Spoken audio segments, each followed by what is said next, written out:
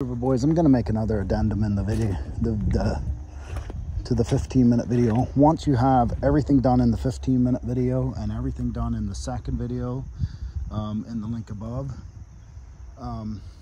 and or if there's just not room for everybody to sort of work the same project at once, and or somebody's not, you know, somebody needs to switch it up a little bit to stay at it. Sometimes people don't have the mental strength, it seems like, to stay at a job consistently without being pushed consistently, which burns people out. So sometimes when that happens, we just switch them to a different job. So the third job would be, I can't find one stinking strap like what I'm looking for now. We have those lifting straps. They have like a loop, like you do a loop. Oh, here's one right here. This sort of strap. Like, do you know what I mean when I say a loop? Like you put it around something. So we have these on forklifts, skid steers, warehouse. They're kind of a lot of them around.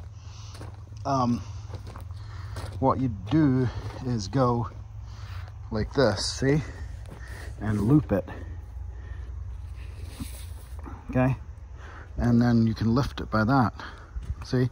So what I want as the third job, the third addendum, after the first two are done, somebody could take straps like this and loop on each end if they have a gray line. Not if they just have a splash, but an actual gray line. Gray line. No. Gray line. Not gray circle, but gray line, gray line. There's like 5 of them here.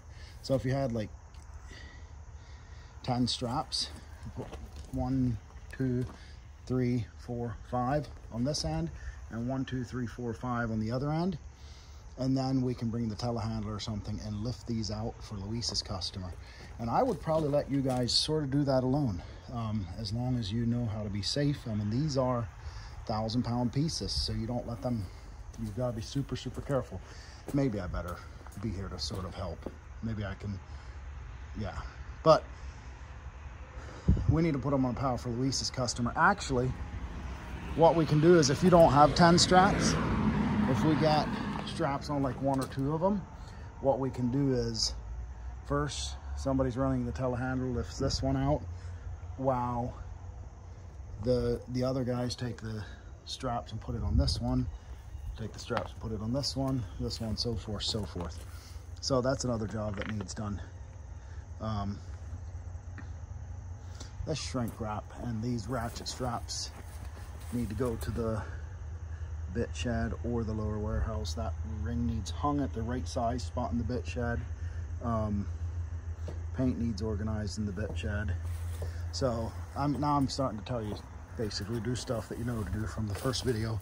But I'm out here and I'm looking for a bit for a customer. So as I walk around, like, I don't generally just come out here to make videos for you guys. I'm out here looking for a bit for a customer.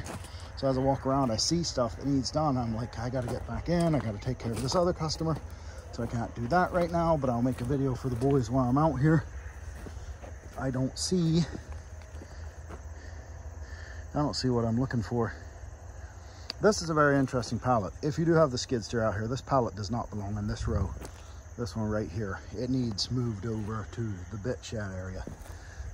Instead, these bits could be laid onto a nice pallet like that and put in the row. That would be a lot better. But that's skid steer work, and for liability reasons, it's not that you guys can't handle skid steer, but liability reasons for East West, it might be better that you don't run the skid steer. Or if you do, you be super careful. You have like a safety talk before you do it.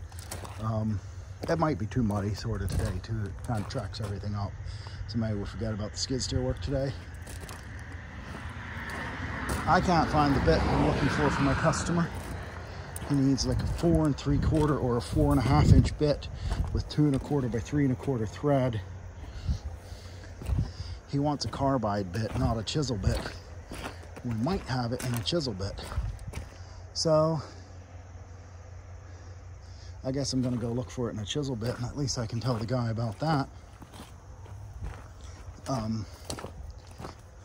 Be super careful on these. These can fall down. I mean, they will kill you. There's not, if they fall on you, you're basically dead. They could fall, slide off the racks. It's not something to play with.